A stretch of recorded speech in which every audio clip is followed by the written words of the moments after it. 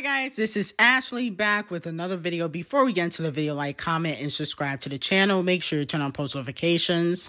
So let's start off with Cardi B and LilNasX, because I am hearing that LilNasX is going to reach out to Cardi B, and he wants to do another record with Cardi B. And I'm hearing that he thinks that if him and Cardi do another collaboration, because they already collaborated on a song called Rodeo. Okay, now I don't remember how that song sounded, but basically Lil Nas X wants to do another collaboration with Cardi B so he can go #1 on Billboard.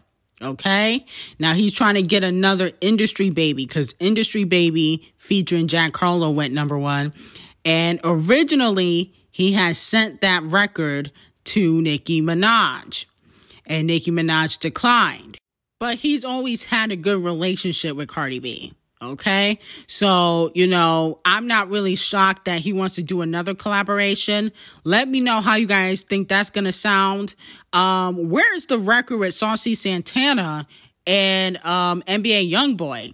He needs to put those out first, unless he wants to add Cardi B to the Saucy Santana record. Now, that would definitely get a buzz. So let me know how you guys feel about that. Moving on to the Queen, Nicki Minaj. Nicki won an award for Tulsa with Karol G. She won a BMI award, which is also for songwriting.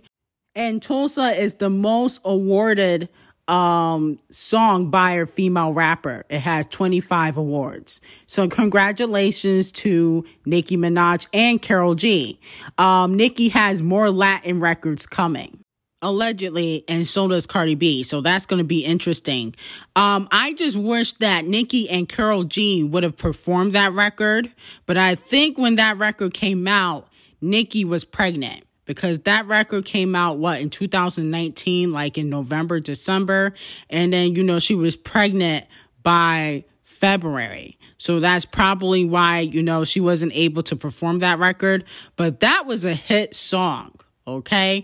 You know, that was a global hit record. So congratulations to the Queen again. Moving on from that, Megan Thee Stallion and Jazmine Sullivan were hanging out together the other day with JT. And from what I'm hearing, Megan Thee Stallion and Jazmine Sullivan will be collaborating.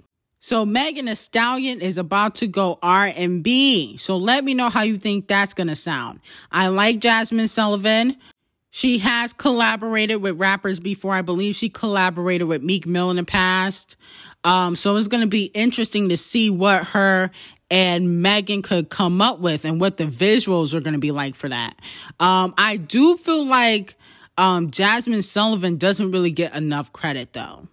The fact that she got no Billboard nominations and she basically had a very good 2021. It was her and Summer Walker who had the most successful year as a R&B artist.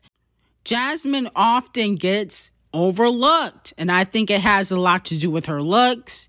You know, she is brown skin, dark skin, you know, so she really has to go extra hard to make it to the top. I feel like, is this collaboration going to benefit Jazmine Sullivan? No, it might get her more radio play because Megan gets a lot of radio play. But Jazmine does not need a Megan Thee Stallion collaboration, but I do think it would be a good look, especially if she wants more radio play. Moving on to Doja Cat. Doja Cat has surpassed Lizzo, okay? Basically, Doja Cat's Need to Know is now the longest charting solo female rap song on Billboard, surpassing Lizzo's Truth Hurts. Now, this is ironic because in 2019, Doja Cat used to allegedly open up for Lizzo. Okay, so now basically she's surpassing current stats. If I were Lizzo, instead of doing that collaboration with Cardi B and trying to get a collaboration with Megan Thee Stallion, she should try to collaborate with Doja Cat. And I think that Doja Cat would definitely do it because at the end of the day, you know, Lizzo brought her on tour. So basically she would be paying it forward, even though now Doja Cat does not need Lizzo. Honestly, I feel like Lizzo low-key fell off. Let me know in the comments, do you believe that Lizzo fell off? I mean, she has released rumors, and that really didn't do what a lot of people thought it would do. I wouldn't call it a flop, but it wasn't a hit record either, okay? And honestly, in my opinion, I feel like Rumors was kind of trash, okay? Cardi B's verse wasn't that great. The record to me had little to no substance. Like, it doesn't have longevity. Clearly, nobody's really talking about it. So I feel like Lizzo, you might need to call up Doja Cat to get a hit record. But then again, Doja Cat hasn't really helped, you know, the other people that she's collaborated with. You know, she collaborated with LilNasX, that flopped.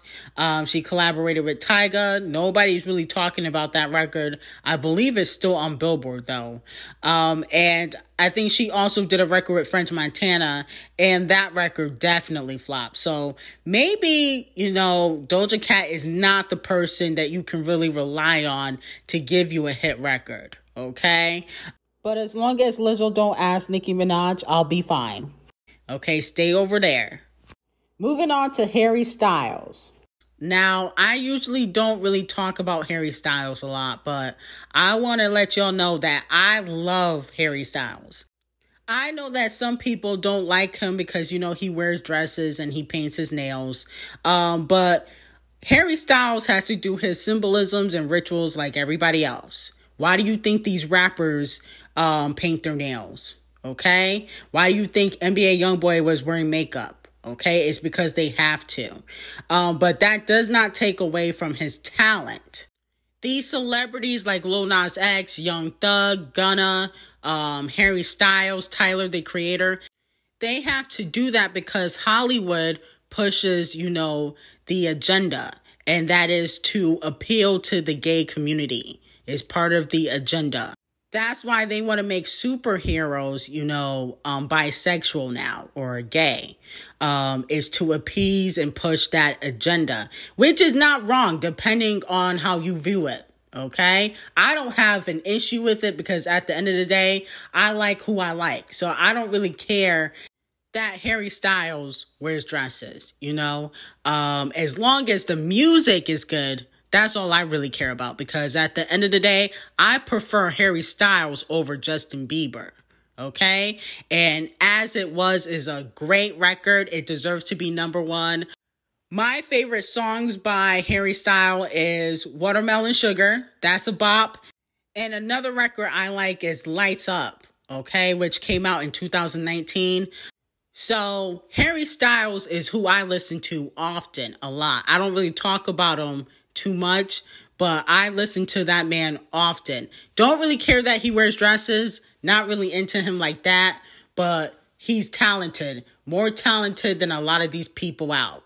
So anyway, like, comment, and subscribe to the channel and have an amazing day.